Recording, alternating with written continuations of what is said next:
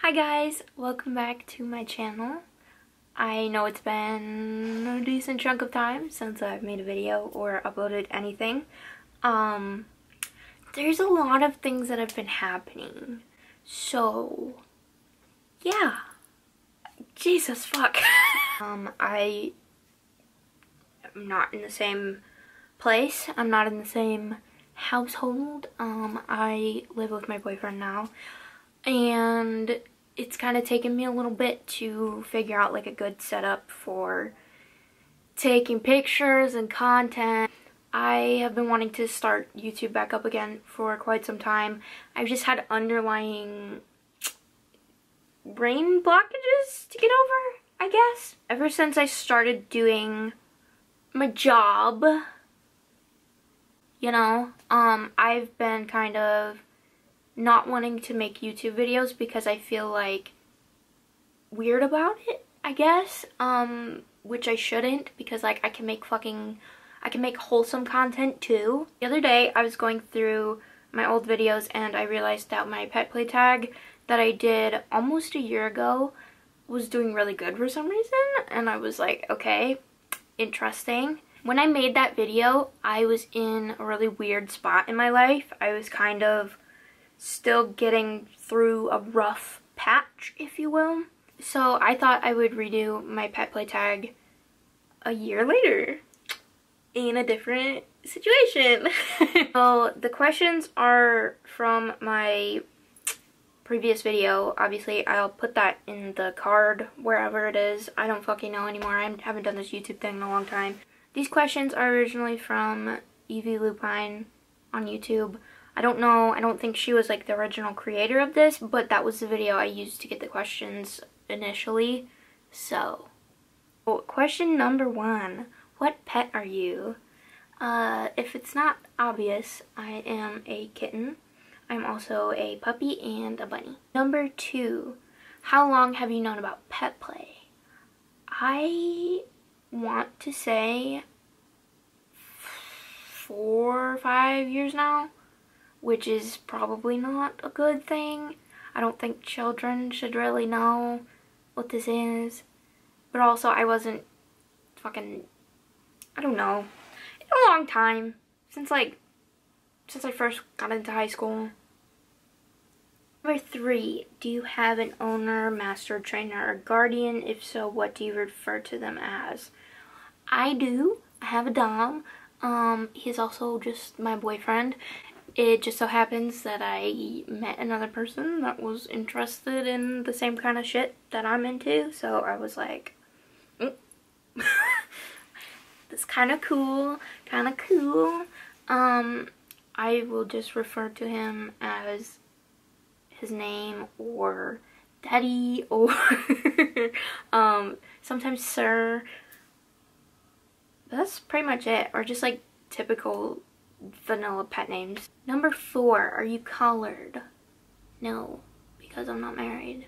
Number 5, do you have collars/collars? If so, how many do you have? I do. I have a lot. I actually haven't counted them in quite some time because I typically wear the one that I'm wearing right now. This is the collar that I purchased pretty soon after I got into a relationship with my boyfriend. He bought the tag and I got the collar from the Kitten Collection on Etsy, and it's just black biothane with the locking buckle and little spikes on it.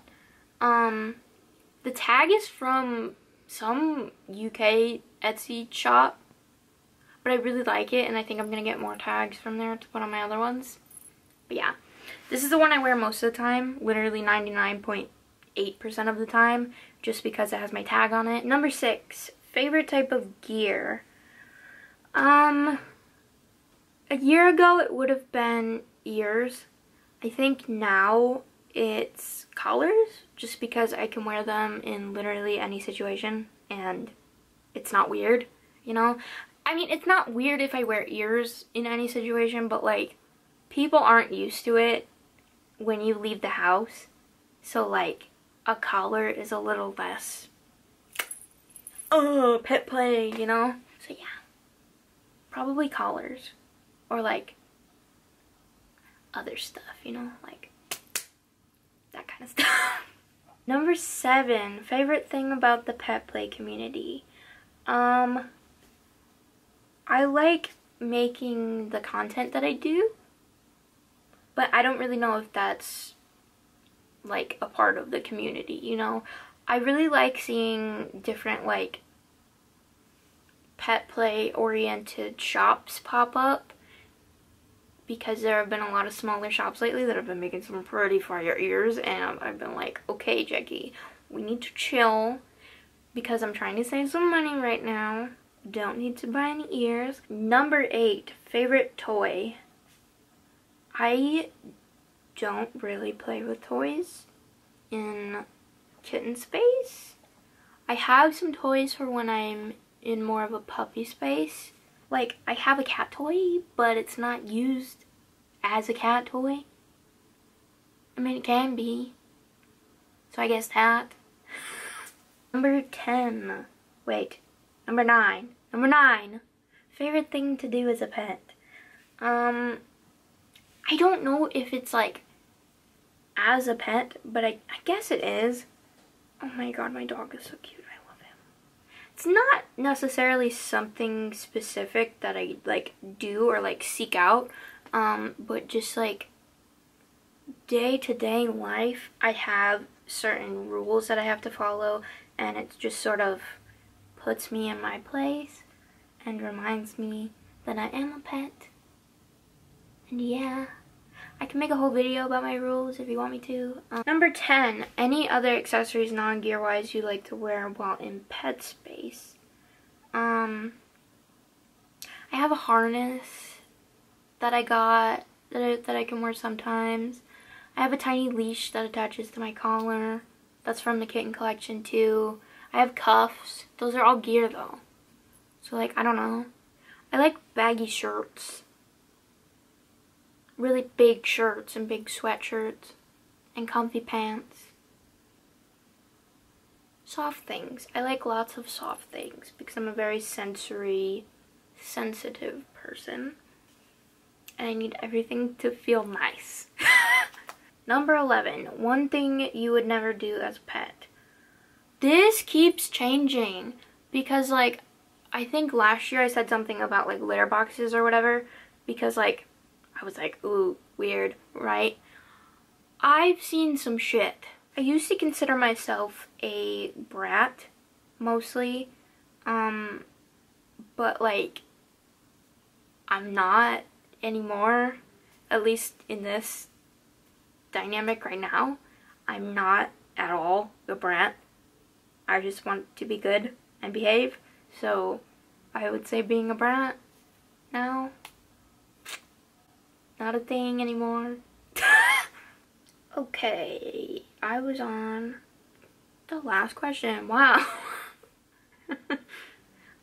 Number 12, one thing you love most about being a pet.